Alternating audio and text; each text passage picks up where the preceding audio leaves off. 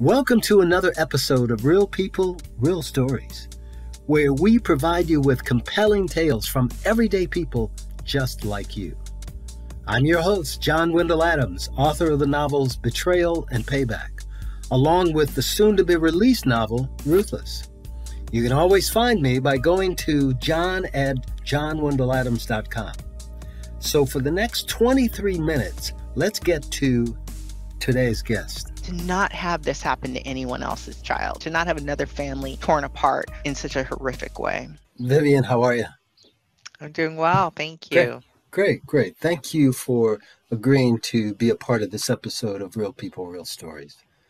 Yeah, I'm excited about you being here and telling this compelling story. And so I want to ask you two questions before we get started. Well, actually three. So the first one is just tell our audience who you are, where you live, and what you do. Well, first, thank you so much for having me. I appreciate the opportunity. So my name is Vivian McHenry. I live in Northern California in a county called Contra Costa County. I am with an organization called the Miles Hall Foundation. We were formed last year by a group that I was one of the original founders of called the Friends of Scott, Alexis, and Ton Hall, otherwise known as FOSATH. That's the acronym. But the Miles Hall Foundation is how we're mostly known now. When we talked before, there were two terms. One I was a little more familiar with than the other, but if you could, on the front end of this whole thing, if you could just tell us what a 5150 is, because frankly, before we talked, I had never heard of that before. And then the second one is just about schizoaffective. That will, I think, play into the compelling story you have to tell about Miles Hall. Sure, those are great questions. So a 5150 is the Welfare and Institutions Code in California for an involuntary hold when one is experiencing a psychiatric crisis or a mental health crisis. If someone, voluntarily goes into the hospital or goes to get help, then of course a 5150 is not necessary. But often people don't know that they have a mental illness. They don't know that they're sick, or maybe they're off their meds, something like that, and they refuse to go. And so the only way to get an adult who has the right to say no, the only one to get an adult psychiatric help involuntarily is to get them 5150, and that often involves the police. I see. And then if you could just spend a minute just talking about schizoaffective. So schizoaffective disorder is, it's a mental illness. It's a disability. We really encourage people to think about mental illness in the same way you would any other disability. If one were blind, if one were deaf, it's a medical condition. Schizoaffective disorder is a combination of schizophrenia and other mood disorders, like maybe bipolar disorder or severe depression, things like that.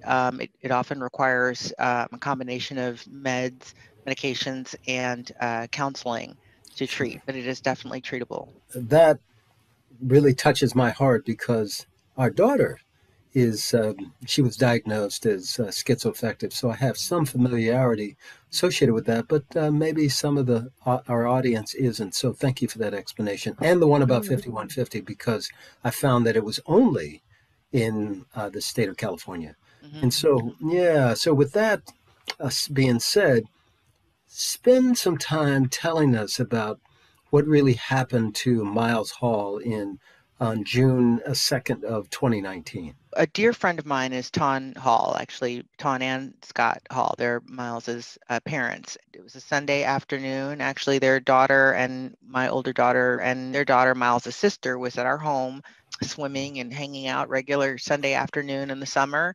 And all of a sudden, she received a call from her dad, Scott, asking her to come to the hospital right away. Miles had a schizoaffective episode, what's known as an episode. Schizophrenia is the symptoms often come in waves, especially when one is off their meds. My friend Ton took really proactive measures to make sure that everybody not only knew the family, knew that Miles had, mental illness, but also worked with the police department. The police had assigned a CIT officer, that's another acronym, that stands for Crisis Intervention Training. They're supposed to have at least more specialized care in crisis intervention, especially as it relates to mental illness. So Tom had contacted the police the day before, letting them know, listen, hey, Miles is having an episode. We're starting to see these signs. Schizophrenia is often associated with hallucinations, delusions, confusion. So in Miles's case, when he had an episode, he thought that he was Jesus. He would have these hallucinations. He would often knock on doors of his neighbors, talking to them as if he was Jesus. When he wasn't in an episode, he liked to garden, and one of the neighbors had given him a pole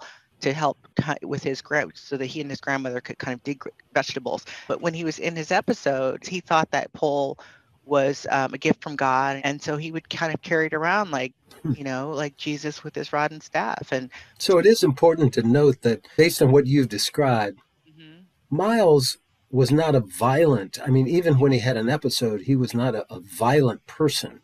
I mean, he just right.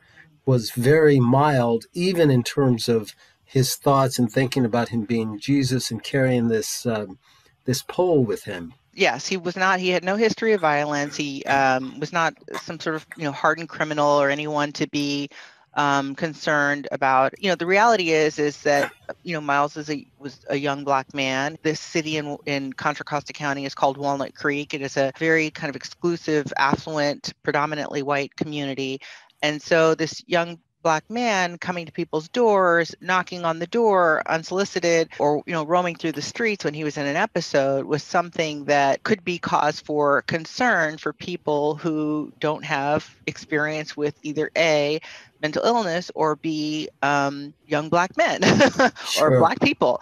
And sure. so the family really wanted to take a proactive step to make sure that everyone knew that Miles belonged, that he was a member of the community. During this particular episode, this was the first time that Miles had exhibited more, not necessarily combative, but he was definitely behaving erratically. He had, at one point inside his home, he turned it was a long metal pole. He ended up breaking a glass sliding door, one of those sliders that goes out to the backyard.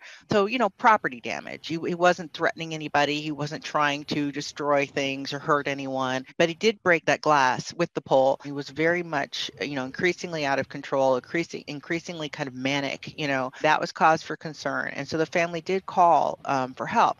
And what's really important to understand about a 5150, at least in California, you have to, in order to get help, you have to fall into three categories. You have to say it, even if you don't fall into those categories.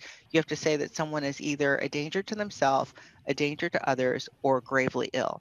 And Miles never fell into either of those three very narrow categories in order for a family to get a mental health patient, an adult loved one, help. And so that right there is part of the problem, just systemically, that it's so difficult to get an adult psychiatric patient help when they don't want it. There's ways you can get a conservatorship and so forth, but that takes a couple of years, and the family was in the process of getting one. But if you don't have that, you have to rely often on the police. Right. And in this case, they called the police. They had done that before. They had been able to get a successful psychiatric hold for Miles before, 5150 before. They had no reason to believe that they were, putting Miles in danger when they made that call for help. But unfortunately, the dispatcher in the Walnut Creek Police Department sent four, what ended up being five officers to the scene who were unfamiliar with Miles. Two of them were novice officers. One, I think, 1 year on the force, and the other 4 years on the force. But in a town like Walnut Creek, 4 years may as well be 4 minutes. Well, wait. So I understand. So we get the whole context of this. Mm-hmm. Something that would happen as a protection for Miles, Mm-hmm. calling the police department to invoke this 5150, Mm-hmm. turned into five police officers showing up. Mm-hmm. Is that correct?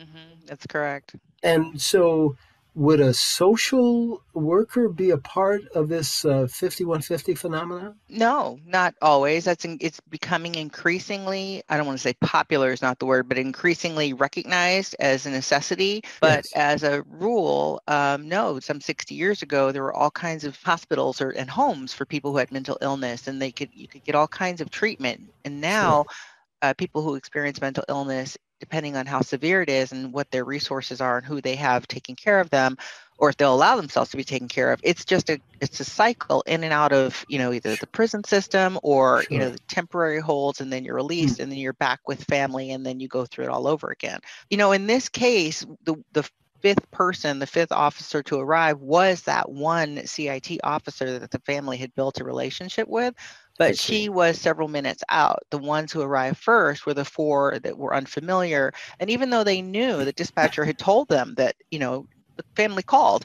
and other neighbors had called as well. So they knew that this was someone who was experiencing mental illness. But because he had broken the window, and because he was behaving erratically and aggressively, and because police, let's face it, they receive 60 hours of training to use their guns and their weapons, and at best, 8 hours for crisis intervention training, to learn how to interface with mental illness.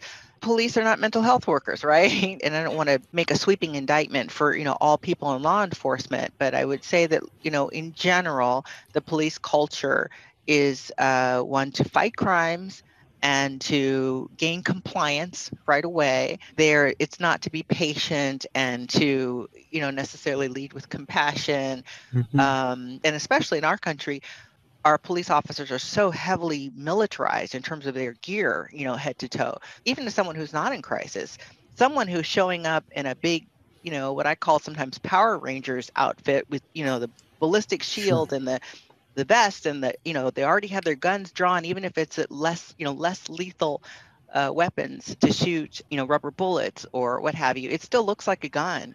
And Well, that scares me. So it especially yeah, scares someone who's in a mental health crisis. let's put this in perspective. Hmm. So the family, maybe a neighbor or two, calls. Hmm. The dispatcher sends out individuals, one of which is someone who was familiar with Miles, but showed up later than the other four policemen. Right. They're in their gear.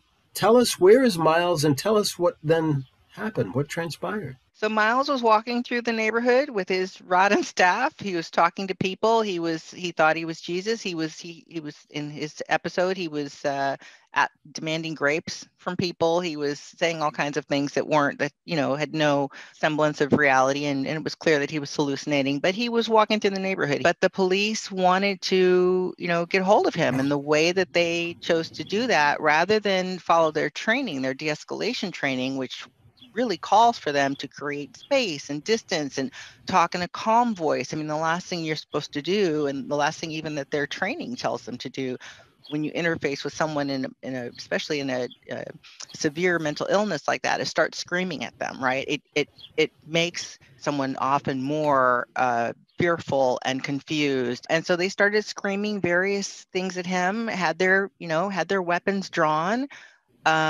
shot within seconds, shot rubber bullets at him, which terrorized him even more. He was always very protective of that gift that had come from a neighbor that he thought was a gift from God. He, held on to it and went running to try to get around them, and towards his home, because they had blocked off when they surrounded him. They blocked off the one area, it was a cul-de-sac, and it was kind of the one path that would go to his childhood home where he had lived since he was 4. Mind you, he's 23 at this point, right? So it was second nature to run home when he was fearful. Sure. Even after he was hit with rubber bullets, he proceeded to try to zigzag around these officers and run home. And the 1 year, actually the 1 year and the 4 year, the officers who were 1 and 4 years on the force respectively, drew their guns and shot him 4 times and killed him within seconds after he was already shot. That fifth officer, who was this crisis intervention training officer, arrived on the scene. By that time, it was too late. He was taken to the hospital, and he died later that day. Boy, I am so sorry. Yeah, yeah, So sorry. And there, I can only imagine what their his mom and dad must have felt as a result Yeah. of that. Yes. It's something that even to this day, when I think about it, I get emotional about it. It's, I think as a parent, but especially as a mother, you can't, it's really hard to, it's hard to describe, and this is, Tan's firstborn child. She was one of the people who called for help. So there's a huge weight, on your heart when you know that you are the one that called for help and that ended up Sure, becoming a death sentence for your child. sure, There's a double sense of loss, right? Because when right, your child experiences mental illness, and sometimes they're not themselves, they're a different version of the person that you've always known, right, there's a sense of grief there too, because your child is sick, and then when you lose them and to violence, to gun violence, and police violence is gun violence, right. um, in such a tragic, horrific way. It's I would go and speak with Ton, and honestly, there most of the time for probably a year, I wouldn't even be able to look at her. I would always look away as I was talking to the Mm, audience or whatever we were doing, because if I looked at her, I would just become yeah, completely overwhelmed. And sure, so I'm in awe of her strength, because the rest of us around her are just, we can barely hold it together sometimes. But right, she has has such grace and courage. And she wants justice for her child, but her, and we fight tirelessly for that. But her number one priority is to not have this happen to anyone else's child, to right, not have this happen, to not have another family torn apart right. in such a horrific way. Well, thank you for that, Vivian. That's a very compelling story. And I guess what I want to do is I want to move to really what has happened as a result of this unfortunate situation with Miles. We immediately, in the days after Miles was killed, we organized. We didn't know what to do. We weren't like professional activists or Yeah, organizers or anything like that. We didn't know what to do. We just started making calls to other organizations who, one of the first ones was Love Not Blood, which is run by the uncle of Oscar Grant. You may be familiar with that name. The whole movie called Fruitvale was made after the story of Oscar Grant, who was killed by police at the BART station in 2012, I believe it was. So we started organizing immediately and building a coalition of allies that could help advise us, that could support us, that could speak with us when we would rally or protest. We attended every single city council meeting to try to get the ear of city leaders and the chief of police and the city manager and so forth, um, because it was so clear. Well, number one, we wanted an independent and transparent investigation. We wanted some accountability, officers off the right, street. And it was so clear that systemically something was so wrong that a family would not be able to call anybody but the police. And to get the police, you have to say, well, you know, someone's a danger to themselves or others. And then, the police unfortunately sometimes don't use their discernment. They come in ready to, like they're trying to catch a bank robber or something. Everybody. with It's guns and blazing. Absolutely. And there's a saying and I can't remember who coined the phrase, but I often quote it. It's, because police, they resort to their guns for, almost everything, and see everything kind of as a crime or crime in the process or getting ready to happen. And I often say, when all you have is a hammer, everything looks like a nail. And that's what happened that day. And there's systemic issues all up and down with the mental health, system, with the criminal justice system. And so that has been our biggest goal, is to raise awareness, to educate people, um, and to organize so that we've got, you know folks that are working on legislative changes, and systemic changes locally at the Right. city level and county level. Right. Well, one of the things that I found really compelling was the fact that you started FOSATH with a half dozen individuals, and it's Yeah. grown dramatically. Talk about that. Yeah, yeah, thank you. No, there were one of Ton's other, lifelong college friends, lifelong. I'm telling my age now, but since college, she had was the first founder. Her name is Shyama Clooney, and she gathered up, 4 or 5 others of us that were close to Ton and the halls.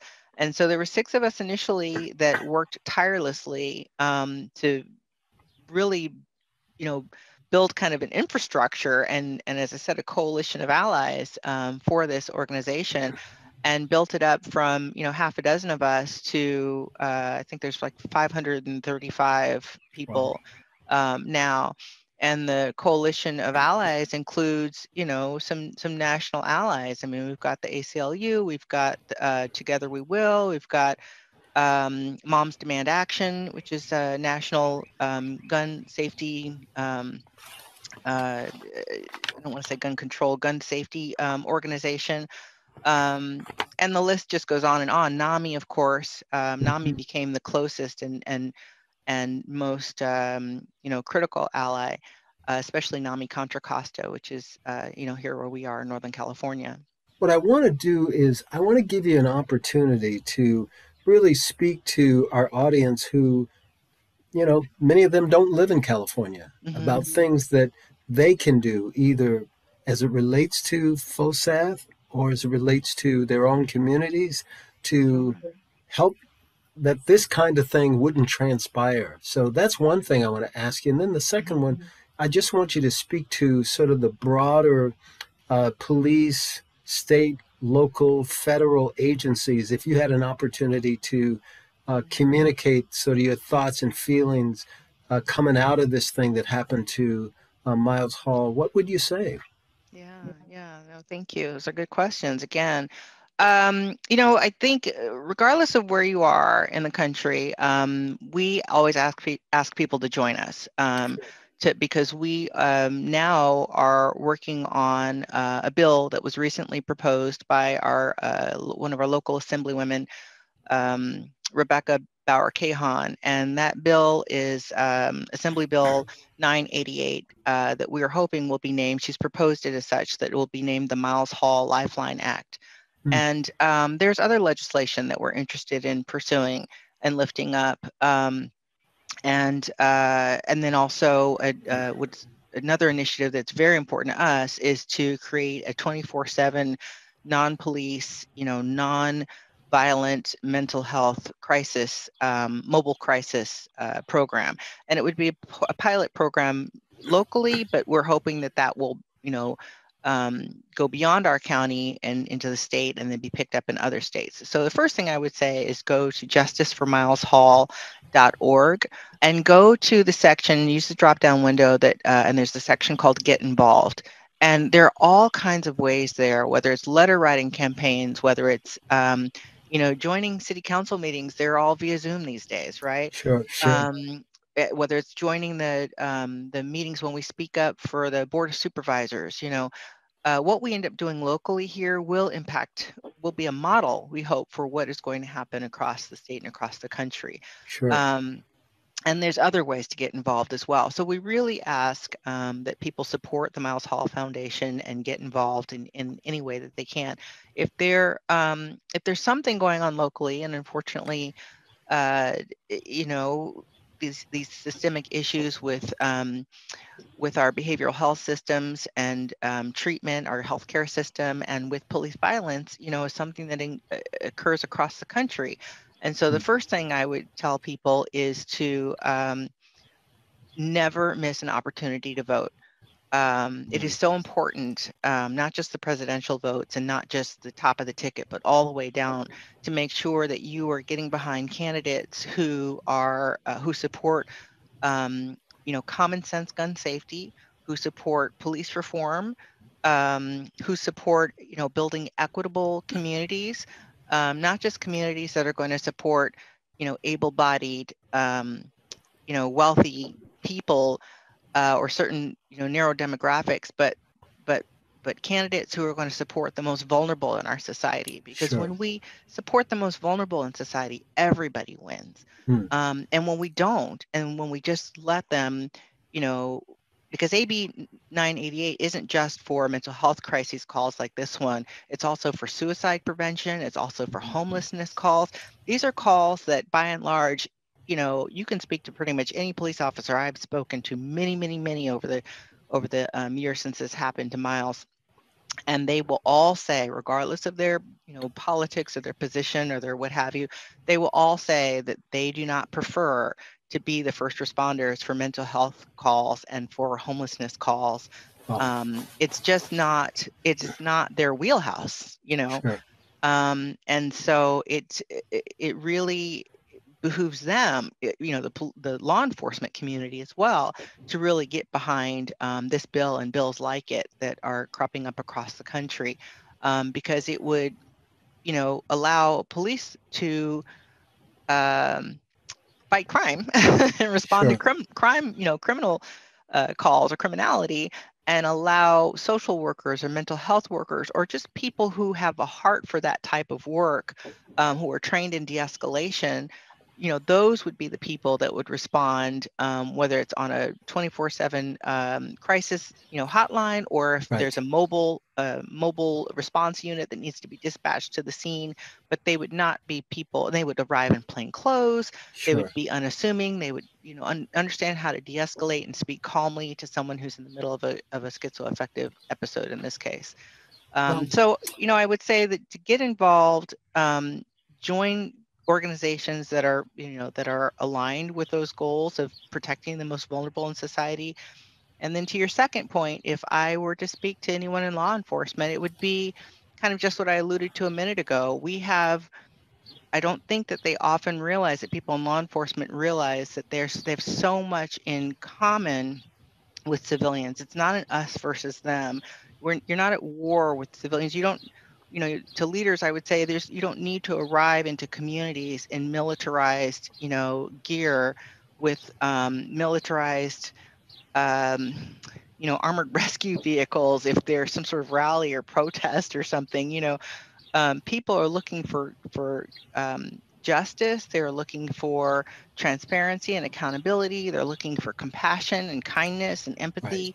Um, and I think we all have those, those same goals in terms of who responds to non-criminal, non-violent crises calls, right? They would rather not be the first responders to those calls. So great, Right. don't be, and we'll Right. establish a 988 number instead of a 911 number that would be called for these types of calls, so that it gets, the proper people with the proper skill set get dispatched to the scene. People Right. don't get shot and killed. Lives are saved. Families and communities are not left in tatters.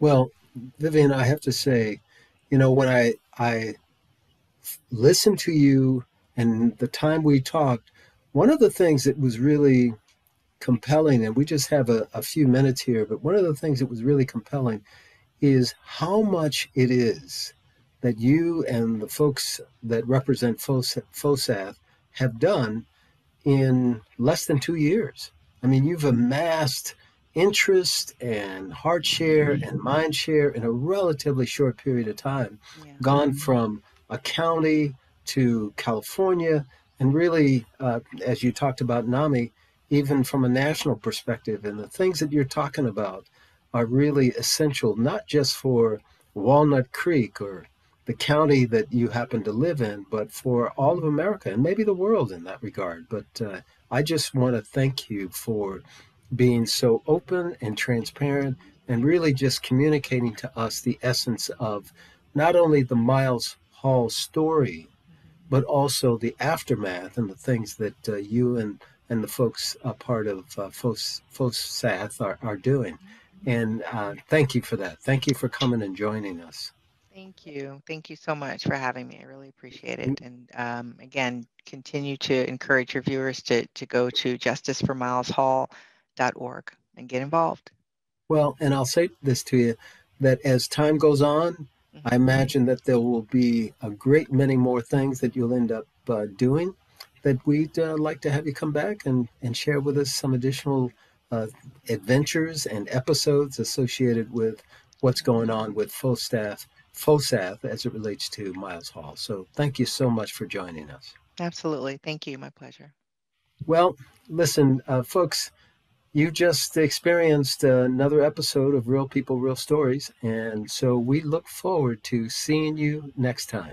You can always find me by going to john@johnwendelladams.com.